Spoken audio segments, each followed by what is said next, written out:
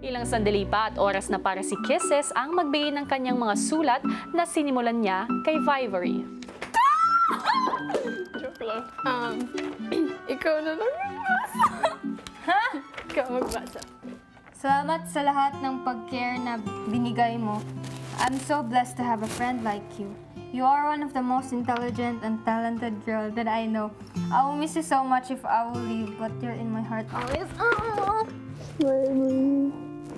Ano kailangan ako sabihin? Na gusto ko talaga mag-ask ng forgiveness.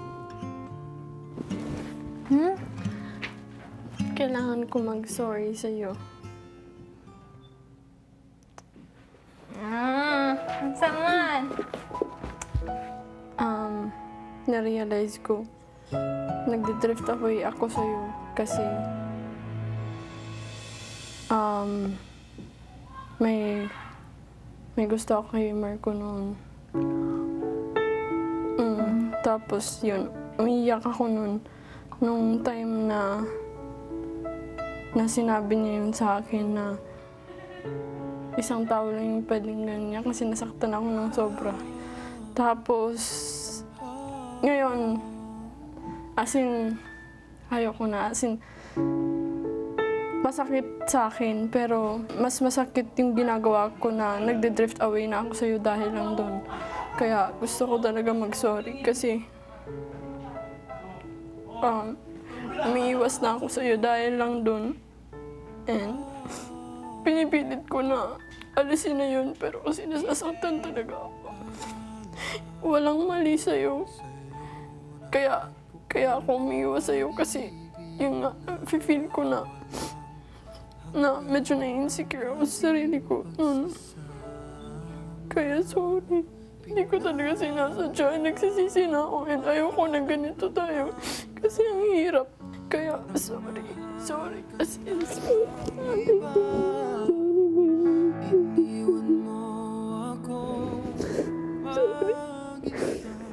Na-shock po ako. Like, akala ko po na kay Edward po siya may gusto, ganyan. So, weird lang po na parang hindi ko po napansin na ganun pala. Well, normal lang naman po yun, kuya, na magkakagusto kasi isang tao. No, wala akong kasalanan. Wala akong kasalanan. I asked for forgiveness. Sinabi ko po yung totoo kay Vivoree para free na po ako, kuya. Gusto ko maging happy ulit kami. Wala akong kasalanan. And naniniwala ako na alagaan ka niya. And na maging masaya kayo. Kaya happy na ako.